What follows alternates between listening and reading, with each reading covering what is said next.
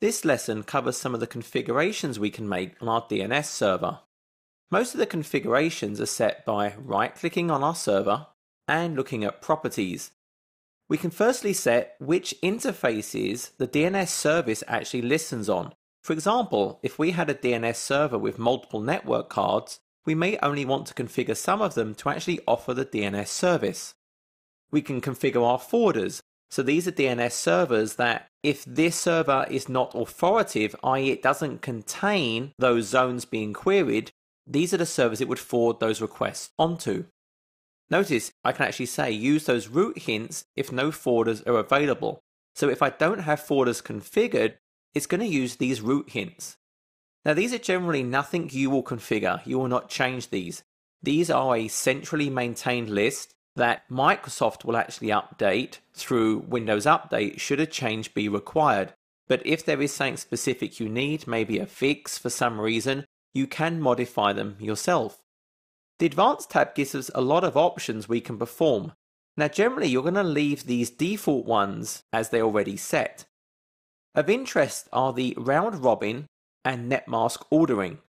If you consider a typical medium to large organization, you are going to have many different locations, and let's say for example your domain controllers. You may have domain controllers in lots of different sites.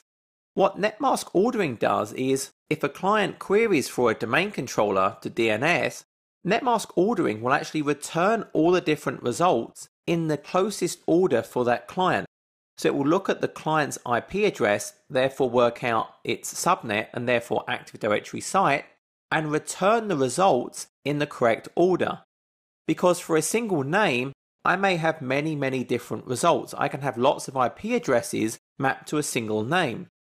Round robin simply randomizes the results. So if I had 10 different matches for a certain name, each time it gets those requested, it would rotate the order in which they are presented to the client. I have my route hints. I can configure various debugging. So if I am having challenges, if maybe things are not working as expected, I can turn on certain levels of logging, which will actually go out to a file which I can then inspect. You can set the amount of event logging. So these will actually be written to a special event log just for DNS. As you can see here, I've opened up Event Viewer. I can see Applications and Services logs and DNS Server. This is showing me all the information related to DNS. And I can control how much information is logged here. In my example, I'm logging all events. However, you may say we'll only log errors and warnings or only errors. I can also do monitoring of my DNS service. So for example, I can query a test right now to test the functionality of this server. I can also configure this test to automatically run at a specific interval to make sure my DNS service is basically responding. One of the challenges we face is we might ping a server, i.e. is that server there? And just because a server returns a ping response, that just means the TCP stack is performing. It does not mean services or applications on that server are performing as expected or in a timely fashion.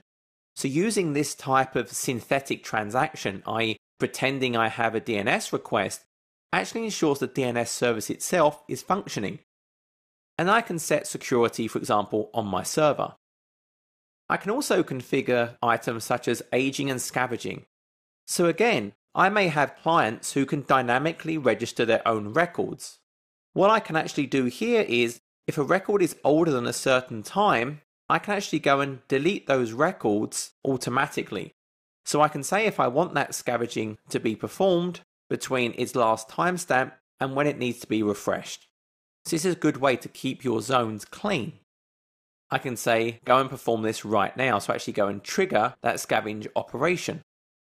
I have a local cache, so as I talked about before, every time a DNS request comes in, my DNS server must resolve that. So it may go to the route hints and then COM, Microsoft, Saviltech, whatever the target is, or it's going to query its ISP's DNS server.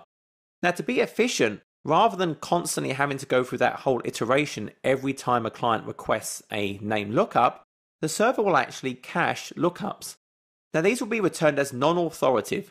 Basically, when it's made that lookup, it caches that result for a certain period of time, a time to live.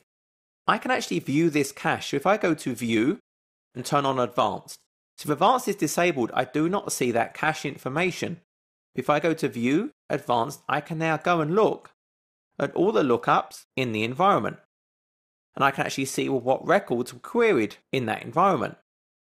Now I can clear this cache. And the same on a client. So your local client machine has its own cache. So instead of it querying the DNS server, it will actually cache records itself. And again, on your local client, if you want to flush that, if you look at the question mark, you'll actually see I can do a flush DNS. I can do a display DNS, which actually shows me the results I currently have in my local cache. And I can flush it to wipe it out. So that's at a local client level, your Windows 8 machine, for example. So if you're troubleshooting a name resolution, the first thing you may want to do is flush the cache on the client with the flush DNS command. Also check what's in the cache and maybe flush that out as well. So you can see now I flushed that out, I lost a lot of the records. As a client actually performs name resolutions, so if I now go into a command and I look up infiniteskills.com, it gives me that response. And what I'll now see, if I refresh, I've now got Infinite Skills and it's now cached that. So now I can look it up again and it will come back instantly. And notice it's non-authoritative because this is coming from a cache.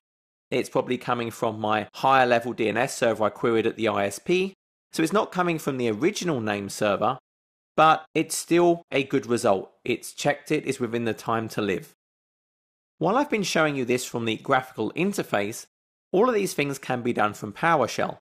And I would strongly encourage you to look, for example, in the integrated scripting environment, and just type in DNS in the command window, and you'll see all the different options available to you. Forwarders, DS settings, DNS server itself. I can do everything from PowerShell as well as the graphical interface. There is also a powerful command line utility. So DNS, command, I can do a lot of the configurations from here as well. I can add zones, I can add records, I can enable functionality. So take some time to experiment in these various utilities to actually how you would perform the various types of configuration.